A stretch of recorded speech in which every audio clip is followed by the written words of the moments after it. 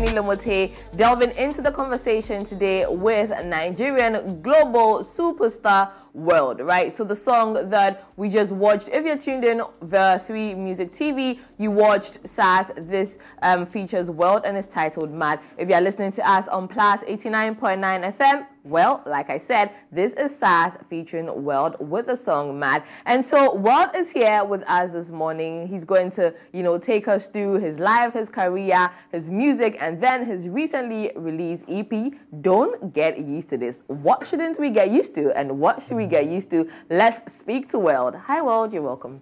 Hey, good morning. Good morning. How you say good morning in Ghana? Based on the language. Okay. But you can say Indi. Indi is Ewe. Indi? Indi. Indi. Yeah. Indinami is good morning to you. Indinami. Yeah. Yeah. So, how are you? I'm good. I'm good. You Feels had good quite to be an early start.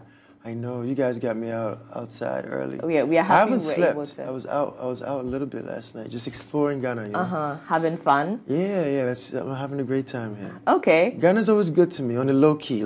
I'm here low key, just enjoying. Right. Yeah, we get that a lot. How Nigerian artists or even anybody outside of Ghana, comes in and has a good time in Ghana. So it's always a pleasure to have you people. Absolutely. Here. Yeah. Absolutely. But for those who don't know who Wurld is, let's start by talking about how you grew up and then how your music career started. For me, I was born in Lagos, Nigeria. My music started for me in Atlanta, Georgia, right? That's why I started. That's why I went to school. Okay. And I just really, I started doing songwriting for different artists. I started working with Akon. I was writing for Mario. I was working with B.O.B. I was working with a lot of hip-hop artists like Trinidad James. And for me, I think the Afrofusion, the journey back home started with my song Show You Off. Okay. Which that came out 2016, 2017.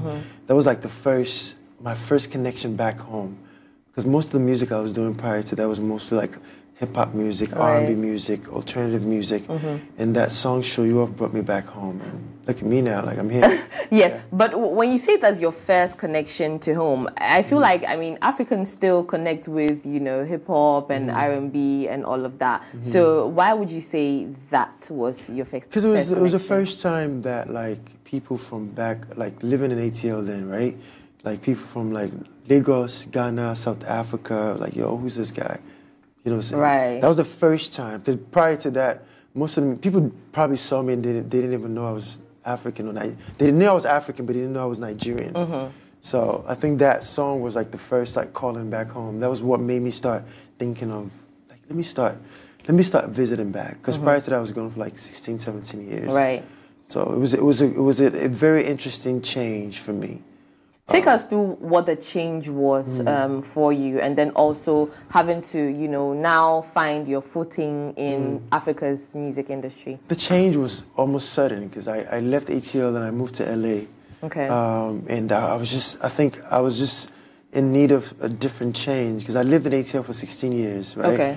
And I would wake up and look at my DMs, and everyone from yo, come to Nigeria, come to Ghana, come to this, And I was like, you know what, I started coming to visit, and 2018 started doing more PR in the region, started traveling the continent. It started changing my perspective of Africa. Right. Because prior to that, most of my adult life, like I said, was in the US, and I just started visiting and just started learning it all over again. Before you know it, I'm spending more time in the continent now, less time in the US and Europe. It's, only when I need to go work. So there you go. That's nice. That's it's a good balance nice for me. Feeling close to home, it's a great balance for me. That's nice. Now that you feel close to home, the acceptance, how would you say that has been so far? I'm grateful. It's been organic for me. It's been a lot of organic love, and the people that care about what I do really, really genuinely care. They fight for me, They're like, yo, you know what? World should be here. World should be this. People that really, really listen to my music really find a strong connection. And it's not just a one-time thing.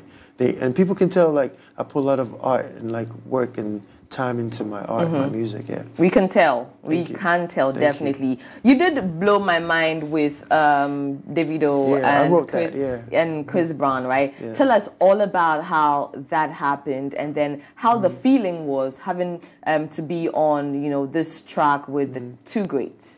You know what? It wasn't planned, to be honest. And I was in Lagos promoting my project, Love is Contagious. That's the one we show you off, Contagious, and some other records. And I got the call from my producer, Sheezy. Okay. And, it was just like, it was just one of those things I didn't plan for it, because I was going to use this on myself. Oh. Yeah, and I wanted to get some features on the record, but I was promoting a new project, and I didn't have time. I didn't have a use for it. Blew my mind at the time. And, Davido and Chris Brown, it's just like, it's just a beautiful thing to lend my art with another artist at the same time, and seeing how well the song is done. Right. We'll get to your recently released EP, Don't Get Used to This, really soon. But before that, how would you say collaborations have helped your career and your brand? You know what? I haven't done too many collaborations like that. I've done a few. Yeah. And I feel like most of the success people have seen from me has been most of the songs that I have with myself. Quality compared to quantity, right? Is that what exactly. But I feel like 2024, people are going to start seeing me more in a more collaborative space. Can you drop? No, you have to wait. Just follow my socials. But it's going to be coming really soon. Wait patiently and then keep our fingers crossed. I love the element of surprise, because it's like people have not seen me with a lot of artists, and I feel like it's time. I've been working so hard on that behind the scenes. I'm excited. Like it's this whole different level. Just seeing me with different artists, a different range of different artists from time to time. Fingers crossed. Yeah, we are patient. I'm excited. I can't wait. We'll wait. We will wait. I mean, if you can wait, you can imagine how your fans are feeling. Anyway, Wurld says we should wait, so we will wait. Now, Wurld, you and still in talking about collaborations, right? You and Sarz, from where I sit, I can say that you two have a really special relationship. You have an EP together, right? It's just a Sarz and Wurld EP. You have songs together. On your Don't Get Used to This EP, he is the only feature on there, right? How did this friendship or partnership with Sarz start? It started organically. We met in LA when I moved. Okay. And when we met, it was instant. We made the song Trouble immediately, right? Which became just another classic. And before you know it, we're creating Ego, we're creating Mad, Sade, and the whole project. And it's just been organic, just from one super intentional artist to a very super intentional producer. He's an overachiever, I'm an overachiever. He's a perfectionist, I'm a perfectionist on my side. So when we come together, we're constantly pushing sound and sonics and trying to do something that's different from what's happening. Right. That's why you get what you get from us, because we're constantly. I'm trying to do new melodies, new conversations. He's trying to push new sounds, new ways people are knocking the beats, and so it's always going to be special every time we create music. Yeah. And having him on this project was because I know a lot of people were like, "Yo, we need another Wurld and Sarz and Wurld project." And we've been working on part 2 of I Love Girls with Trouble. Okay. Right, which is another exciting project to come. So is that going to be a I Love Girls with Trouble 2? Yeah. Okay. And it was just this, having him on this project was I know you guys been waiting. Help us manage this one. In the meantime, he has a project coming as well, and we have a song together on his project as well. We're just warming people up and let them, so they know how much they've been missing, and they can be excited about what's Well, I'm sure for those who have followed you and your music, they would know that you and Sarz, create, a lot of good songs, especially with Location as well. I mean, for those who don't know anything Location's about... out right now. It's an amazing song. About you and Sarz at all, you should know Wurld featuring Sarz is titled Location, and it's on the Don't Get Used to This my new EP, right? It's out. It just came out 3 weeks ago. Yeah, let's talk about the EP. How you put your heart and soul into it, how the songs blend nicely into each other, and then I picked one song off there that I want us to talk about, Sarafina. So just tell us about the creation of the EP first, and then we get into Sarafina. So this project is the first project that I actually created completely in Nigeria. Okay. most of my other projects, I'm caught between traveling different places.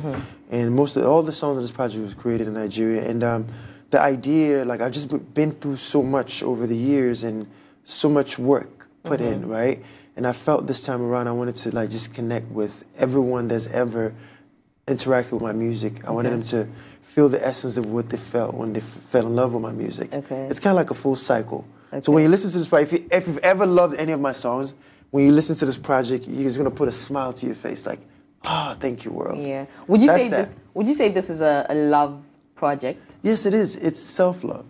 Okay. It's growth. It's self-love. It's I call it "Don't Get Used to This" because I feel like we have to create several memories throughout a lifetime. So every memory we create today becomes something we can't get used to. We have to create because there's something else that has to happen. So if we create the best, most amazing memories today, right? Tomorrow you have to create it again, another one.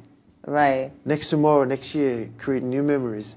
And we have to push each other and challenge each other to keep creating great and new memories. So I'm saying, like, as amazing as this project is, as amazing as this time is, you don't get stuck in it. Don't get stuck and don't get used to this. Right. Don't say, world, give us another. Don't get used to this project. World, give us another show you off. World, give us another trouble. That's what people do all the time. And I say to people, like, we're in different places when Show You Off happened. We're in different places when I released Contagious. We're in different places when Blow My Mind happened. Right. So if we're in different places and we've all grown, right, you should expect there's more growth to come. Expect something new from World because you've changed as well. Yeah. Don't say, give me mad again. Right. Because you're not even in that space anymore. That was 2019. You've grown as well. So don't hold the artist back.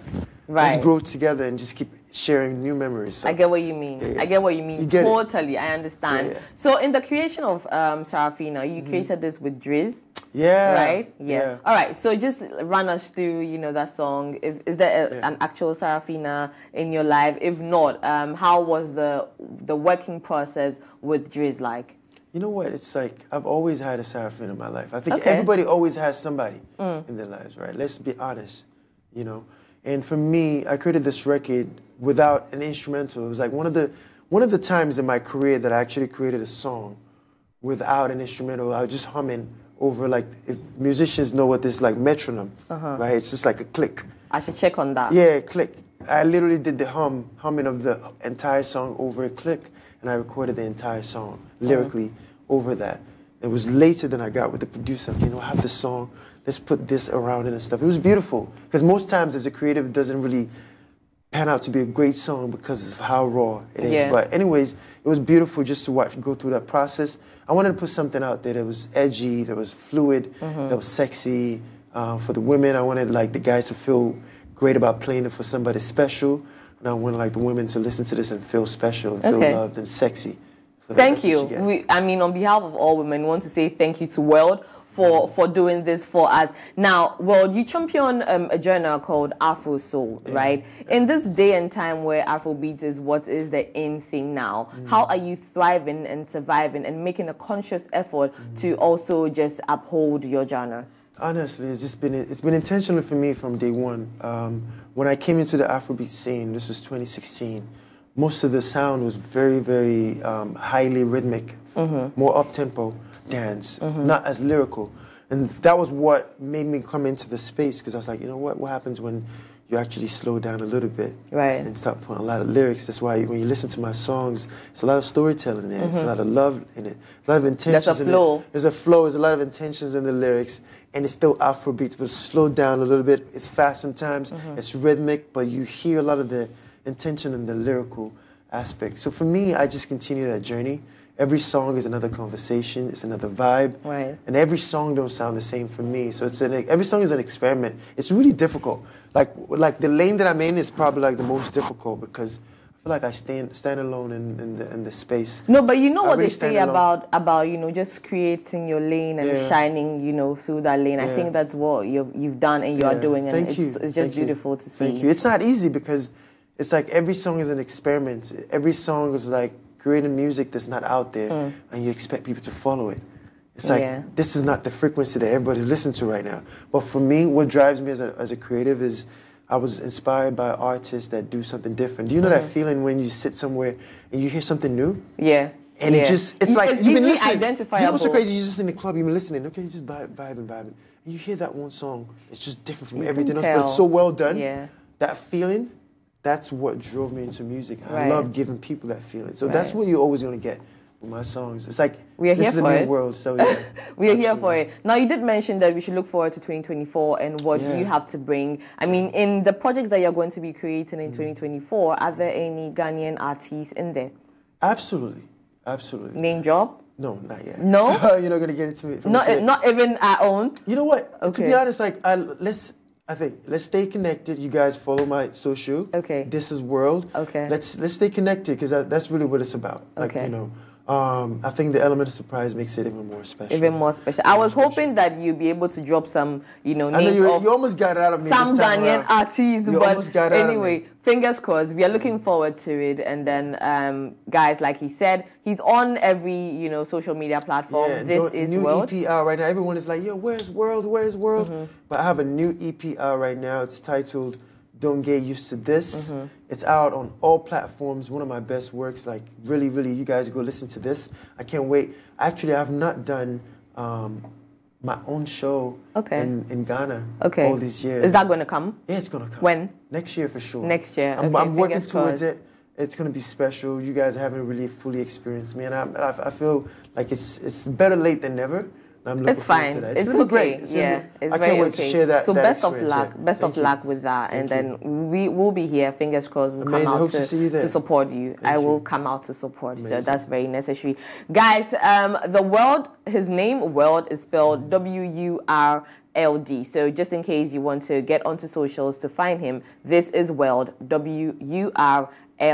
He is a Nigerian musician making global waves. And then also, I like that he says that, we should expect some Ghanaian collaborations on his next project, which is really, really nice. To close on Unpacking this morning, we are going to play Wurld's song, Serafina, which is of his recently released EP, Don't Get Used to This, okay? My name is Lerny Lomotey, your international TV and radio presenter living in Ghana at the moment. The rest of our programming on Culture Daily continues with Serial on Sports Direct, Silfwa on Trending Live, and then our very big conversation on till 10 a.m. Stay and stay. Bye-bye.